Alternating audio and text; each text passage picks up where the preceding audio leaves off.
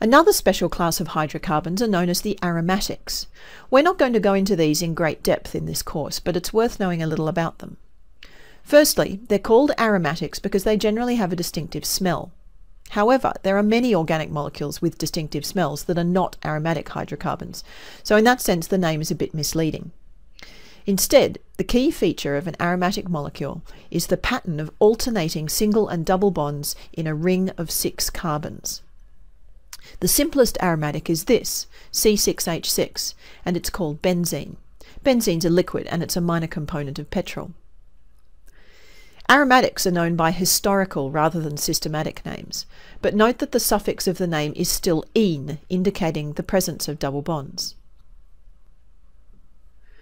If 2 benzene rings are joined like this, it's called naphthalene. This is the solid white substance that's the main component of mothballs. Another ring joined on, and the compound is now called anthracene. This compound is fluorescent, and with some modifications it forms the basis for a large number of fluorescent dyes.